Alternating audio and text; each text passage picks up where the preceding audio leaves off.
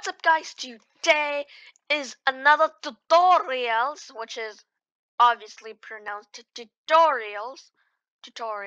Yeah, is a 360 platformer tutorial. How do you make them? It's pretty simple. Let's get right into it. Yeah, so first we're gonna name our project 360 platformer. You don't have to, obviously. If you knew that, good for you. If you didn't, like if you thought the project name mattered, you learned it doesn't matter. Yeah, just name it whatever you want. Now go to events, get when green flag is clicked, and then let's get a broadcast. Let's broadcast. You know what? Let's set it to like a setup. So it'll set up the basic needs. And then when I receive a setup, okay, let's first go ahead and create a block, and then let's name it set size 2. This is the size hack sort of thing where we've used it a bunch of times already. This can make your sprite go oversized. Even though Scratch will try to block it, they can't because they have this hole in their system. And we can use that, so this could work. But who knows, Scratch might fix this, but this is a very good feature, so I hope they don't fix it, because like, this is super useful. Anyways, that doesn't matter right now. What we gotta do is we can delete the cat and then just put a simple dot in the middle, and then we can name it a dot because it's a dot. You can see we name it dot because it's a dot. You know, that makes so much sense. And then let's create another one. Let's name it level. For a 360 platformer, it's best to have just one level in a single circle because that's how it is, and then that's how I use it. But you know, it's your choice. I'm gonna make it like a moon style. I'm actually creating a 360 platformer game right now, which is pretty cool. Yeah, let's make it like this big for now. It's better if it's big actually, so let's actually make it bigger. But it has to fit in the scene, so not too big. And this is actually going to do the job. And then let's quickly just create a square like that, make it so it'll go to the back layer, and then make it so it's a reasonable size. Sort of like so. Now that looks pretty nice. And definitely we will need more of that. So let's duplicate that and then do that. Duplicate that, do that. Now it'll be a lot easier to tell if it's actually spinning or not because it has some difference in it. And then I think you guys know what to do with that define. It's just that you have to switch your costume to the dot, set your size to the size, and then switch your costume back to the level. And then we need few more codes in the setup. You could do go to X of 0 and Y of your choice. If you did your size 500, I recommend 500, but you know, it's still your choice. And then let's point in direction 90. Obviously, you could start in a different direction because, you know, but this is the default direction. And then it looks like the spread is a little big, so let's make the Y position a little lower. In this case, I'm going to make it -600, and let's see how that looks on it.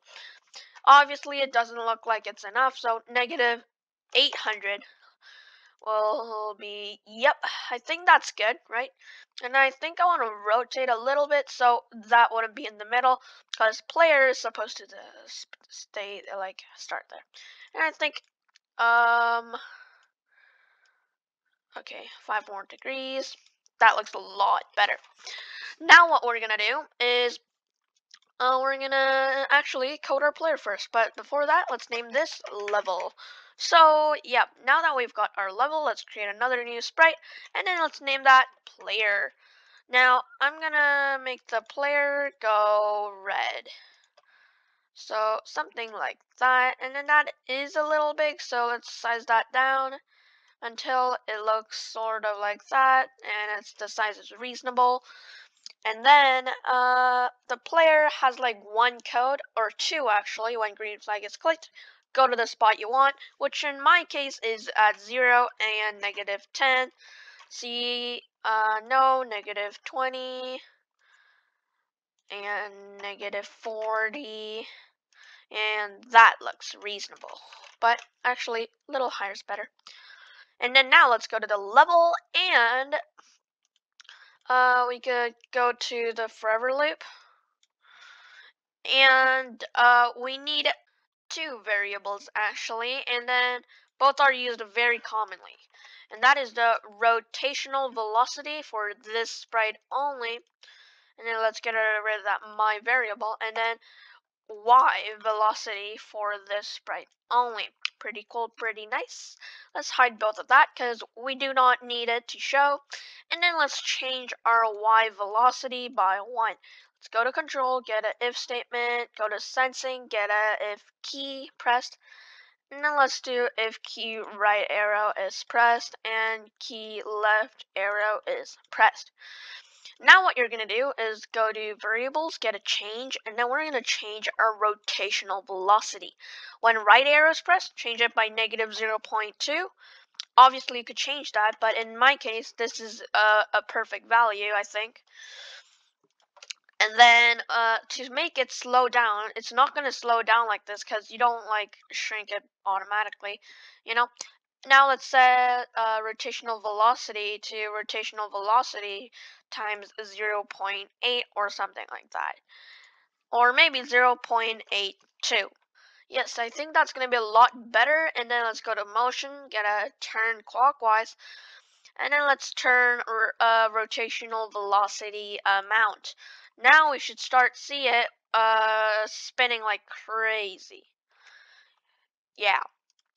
Now what we're going to do is to edit that because I definitely got it wrong. It's not change it by, but we have to set it to. Oh yes, and then before we do, let's set our rotational velocity and our y velocity to 0 at the setup, so it wouldn't go crazy. Now you see it moving in a reasonable speed. Now that looks pretty good, so let's move on. We could go to control now, get a if touching player. There you go. We could change our y by -1. And then we're going to repeat that a few more times. So we could do that. And then we could duplicate one last time, only one of them. And then change it to change y by 4. And then turn clockwise. Go to operators, get a multiply. And then get rotational velocity times -1. So there you go. And then let's set rotational velocity to 0. Basically what this is doing is this is going to detect the slopes and then like stop you there, okay? That's what it's going to do. And then now what you're going to do is go to motion, get a change y by, and then change y by your y velocity, and then go to control, get an if statement, and then if, go to sensing, get a touching player. So if it's touching the player, then change our y velocity by y velocity times a -1. Now what you're going to do is you're going to set your y velocity to 0 after that. Now you're going to go to the motion, you got to change y by, so change y by 1. And then go to control, get an if statement, and then if touching the player. So like that, if touching the player, and then if arrow key is pressed 2. So if key up arrow, or in this case, let me just do space, or maybe just do up arrow, whatever. We're gonna set our y velocity to a negative like 12, 15 to negative jump amount of what you want. Let's go to motion, like, so it's like less the value is, it's like the higher it jumps. Because what's gonna happen is the circle thing is gonna retract to the ground, not the circle itself. Like the circle's gonna stay at the same exact position every time. It's just a circle just rotating and moving down or not. That it might look like that the circle is actually moving, but the actual case is that the circle is at the same spot. It's just an optical illusion if you see it moving. It's just because other things are moving and then like it looks like it's moving. But yeah, that's how it works. And then that looks pretty cool, pretty nice. It looks very, very finished. I think that's gonna be it for today, and I'm gonna back with a lots of other cool tutorials. But if you have suggestions, please leave it in the comments below, since that will help me out a lot. So thank you guys for watching, and see you in the next episode of Epic Tutorials of Scratch. Peace.